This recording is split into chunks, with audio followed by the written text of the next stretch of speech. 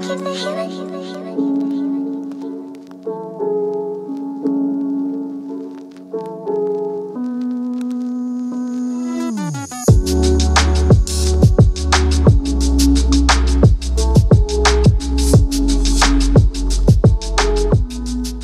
hey guys, welcome back to my channel. As you already see by the title, we'll be installing this flawless 5x5 closure wig that was provided to me by ALIGRACE Hair.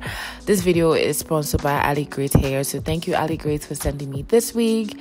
So this wig is a 24-inch straight 5x5 closure wig. I'm going to leave all the details and as well as a direct link to the wig in the description box below so you guys can, check it out. This wig is pretty affordable. I have a regular lace, not a HD lace or anything, so it will blow your mind how this lace is melted to my scalp at the end of the video. And I'm sure you already saw it in the beginning of the video how melted the lace is, but I'm just going to walk you through the steps on how I install my wig. I didn't show the part where I bleached the knots and plucked the lace just because I have a whole video on my channel dedicated to how to bleach your lace, pluck your lace, tint your lace and all that stuff. So I'm going to link that in the description box below so you can watch that. Then you know how to pluck your lace, close your wigs and stuff like that.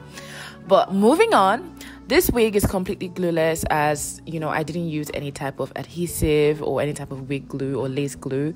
I just used the got2b spray, which is pretty much like a holding spray that you could use for your actual hair. I always say to not forget to cut the tabs of the lace because that is important in installing any type of closure wigs.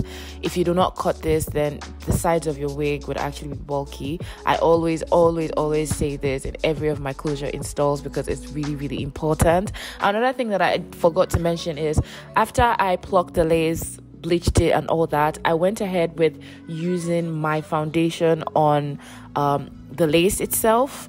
So that's also important in installing your wig as well. If you have like a concealer or a foundation that is close to your skin tone or your exact skin tone, just go ahead and add that to the lace. It's going to make a huge difference. A really important step that you should not miss whenever you're using holding spray to lay down your lace is to always comb the lace as often as possible. Don't dry the lace without combing it out. And also when you're drying the lace or drying the the holding spray, always comb it out when you're doing that. Like I didn't used to do this and I would wonder why the hair on my lace would be so clumped up. But when I started combing the hair on the lace while I blow dry it or while I put the holding spray on, it makes a huge difference. Just do it. While I'm cutting the lace, the extra lace on my wig, I try to do this as raggedy as possible. I don't want like a clean cut because obviously no one's hairline is a straight line. That's just unrealistic. And also I take my time with it. I don't cut everything at once, so meaning like I could cut like a little bit of extra lace and then look at it and then go back and then redefine. I just take my time with the process. That's what I'm trying to say. And you should also take your time with the process because to get it perfect like at one go, I mean if you're professional, yes, but as a beginner and a regular person as I am, you just have to keep doing it like in the best possible way that would work for you, if that makes sense.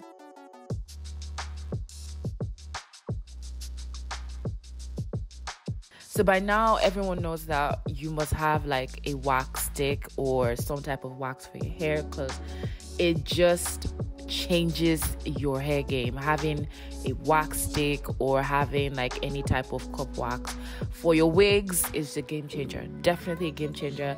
And I find that when you add, the hot comb with this, it just finishes the job. Like it cleans it out.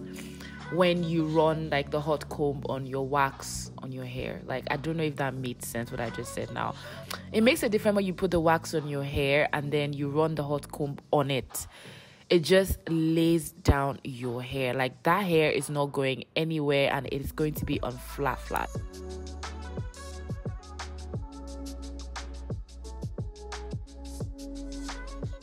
I just kept playing around with the closure, just to see how I wanted it to look on me.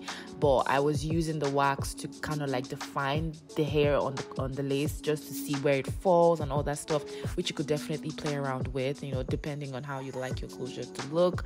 And then I'd initially gone and I'd straightened the wig before I put it on, but I just ran like the straightener on the hair like one last time.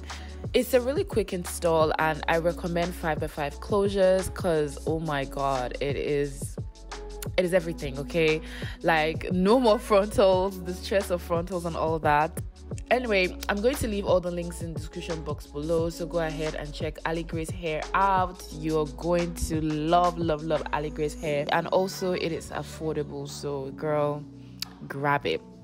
Every link, like I said earlier, is going to be in the description box below. Thank you so much for watching this video, and I will see you in my next one. Bye.